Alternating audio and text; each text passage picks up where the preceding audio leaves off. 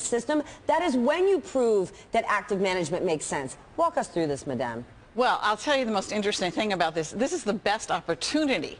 You know, if you actually are just trending, you can't trade to really make it. So I look at volatility as my friend and not as my enemy. The other thing that is the difference is pre the recession, you could actually work on a micro level and look, you know, within a specific sector.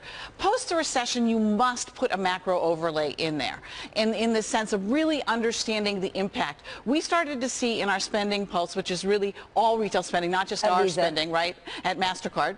But damn, that's all right. We'll take that. But the interesting thing is we saw 18 months ago China starting to slow in their spending.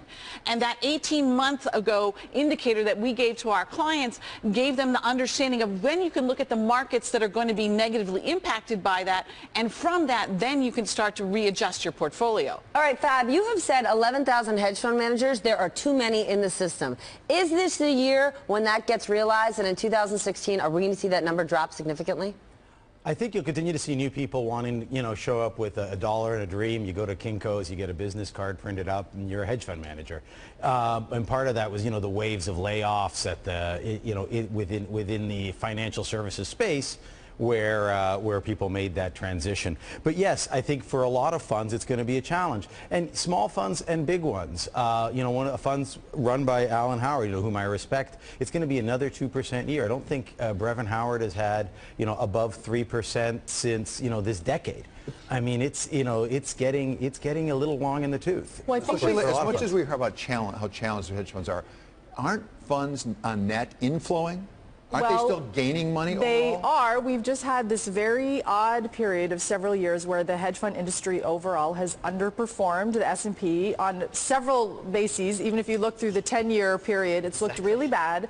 But people have been continuing to just dump money into hedge funds. And finally, this year, it looks like we're kind of cresting over that hump, and inflows are slowing down really dramatically. And I would argue it's going to be good for the industry to kind of get a little smaller, to shake out the weaker players, and for people who are not getting a bang for their fees to kind of go elsewhere. And I think ultimately that's going to be good because there are too many funds. But Fab, the funds who are getting the big inflows now, it's a diversification play. If you're talking about Citadel or Millennium, these are the opposite of single strategy. Bill Ackman or David Einhorn have 4 positions on, you know, maybe 6 or 7. So you are making very concentrated bets. Millennium's got about 80 teams at this point. Right, and what you're finding is that these teams that are, you know, the outfits that are very diversified, a lot of them are having a harder time with that. Izzy Englander, you know, and his Stat Arby kind of world continues to just grind it out. It's probably one of the best funds in the world.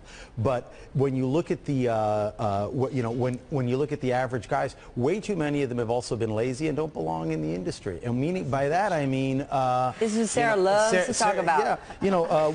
Let's look at an ETF. The Guru ETF just pulls the largest positions out. Right. That, you know, this is just a simple kind of brain dead way of looking at ETF way. Excuse me. Let me refinance that.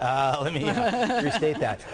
You know, and it's getting slaughtered. All this is doing is taking the largest positions in the world, in the hedge fund world, and slapping them together into a single ETF. And it's down double digits, because the reality is, if you're in these crowded trades, if you're not doing your own original research, if you're not thinking independently, and, you know, this being Christmas, you could recommend The Big Short, great flick, and thinking independently matters, and having a thinking outside the box matters. And if you're going to be following what everybody else does on their 10Ks and Qs, you're going to get slaughtered. And that's what's been happening to people, crowded positions. Well, no doubt about it. But I also think it's, again, thinking about where you should have been. Where was there opportunity? You could absolutely see that the emerging markets were slowing down. So therefore, what does that mean? Less demand for oil. But you could see also that there was no doubt that we were continuing to pump more and more oil. But who does that benefit? That benefits, obviously, consumers. Well, why is the U.S. doing well? Well, 70% of our GDP is consumer spending. So therefore, you get this gasoline savings dividend, which is $1,054 per consumer, which 72 cents of each dollar is being spent. There you go. So readjust your portfolio to reflect that. You make it sound so easy. Well, I think the thing is people are over confusing because they get so micro so quickly. I must look at this trade versus this trade rather than sitting there and saying, what is the world saying to us in the first place? Right. And then how do we then go and execute that position? Well, I think a lot of funds become a victim of their own success. They get so big. And by the time they're huge and you read about them in the newspaper and you read about the fund manager buying a $60 million house and buying the Mets or whatever it is, you have missed your window to get in and achieve the sort of best period, the golden period in that fund manager's career. But hold on, in their defense, but Fabio, there is a mismatch. Hedge fund managers who raised money in the last 5 years were forced to give very short-term liquidity and give terms to their investors they didn't want. So even those who are right, who are fundamentally negative on the economy, capitulated 6 to 10 months ago and got long because they were getting carried out, and now they're screwed. Right. No one's going to redeem a fund that's making money, though, so it doesn't matter what liquidity you give to them. The reality is... Oh, you are a smarty pants.